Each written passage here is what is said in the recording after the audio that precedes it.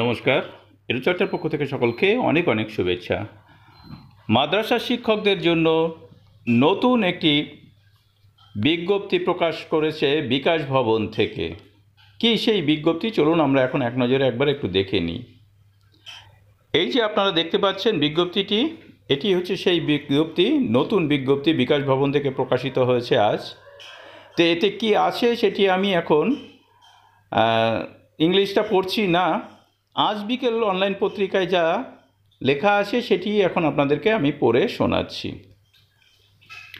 মাদ্রাসা শিক্ষকদের বেতন বৃদ্ধির নয়া বিজ্ঞপ্তি প্রকাশ বিকাশ ভবনের।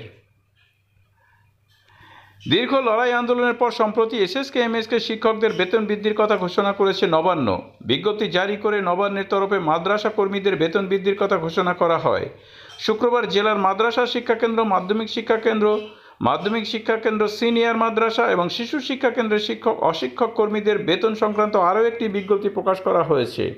ওই বিজ্ঞপ্তিতে জানানো হয়েছে, মার্চ 2020 পর্যন্ত বর্ধিত বেতন পাওয়ার জন্য মাদ্রাসা কর্মীদের প্রয়োজনীয় ব্যবস্থা নেওয়ার কথা বলা হয়েছে। বর্ধিত বেতন অনুমোদিত মাদ্রাসা কেন্দ্রগুলির স্বীকৃতিপ্রাপ্ত শিক্ষক অশিক্ষক কর্মীদের অ্যাকাউন্টে জমা করা হবে। বিশেষ ক্ষেত্রে আদালতের নির্দেশই হবে শেষ সিদ্ধান্ত।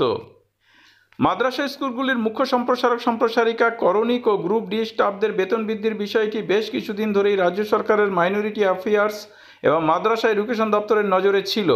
শুক্রবার মাদ্রাসা শিক্ষাকেন্দ্র, মাধ্যমিক শিক্ষাকেন্দ্র, সিনিয়র মাদ্রাসা এবং শিশু শিক্ষাকেন্দ্রের শিক্ষক ও অশিক্ষক পদের কর্মীদের বেতন বৃদ্ধির সিদ্ধান্ত নিল রাজ্য সরকার। 1/4/2019 থেকে এই বেতনক্রম কার্যকর হবে বলেও সরকারের পক্ষ থেকে জানানো হয়েছে। তাহলে এই ছিল খবরটি। সকলকে ধন্যবাদ জানিয়ে শেষ করছি। ভালো থাকবেন, সুস্থ থাকবেন।